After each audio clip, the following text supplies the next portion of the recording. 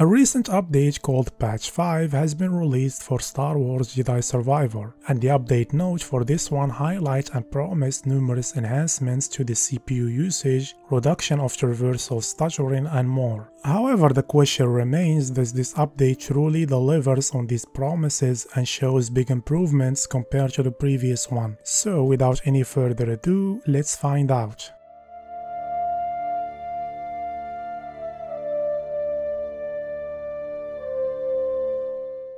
Let's start by taking a look at the patch note. Here we see improved content caching to reduce hitching, and of course this one is talking about a fix to mitigate traversal stuttering, which really plagued this game. And here with the previous patch, we can see how entering this saloon caused a massive stutter, a noticeable spike in the frame time graph. And it's repeatable, which means this is a traversal stutter and not a shader compilation stutter. And here in the new patch, we can see the same behavior with the same intensity. And even after playing the game a little bit with the new patch, I can confirm that traversal stuttering has not been reduced.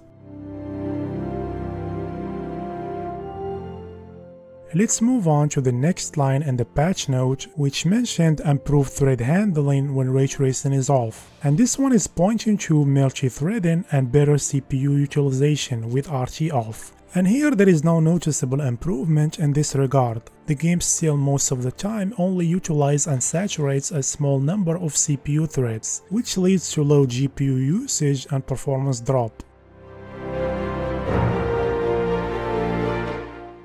Next in the patch note, we have a fix for an issue where lowering the PC visual settings would incorrectly lower your resolution scale if FSR is disabled. And this one is talking about a problem I mentioned in my first video for this game. Before this patch, changing this preset option called graphics quality also affect the rendering resolution of the game. For example, using high graphics quality preset lower the rendering resolution to 87%. And because of this, running the game at anything but epic graphics quality and turning off FSR leads to lower resolution image. And now with this new patch, I can confirm that this problem is fixed, as you can see here, when turning off FSR. And regardless of the graphics quality preset, the game will render at native resolution.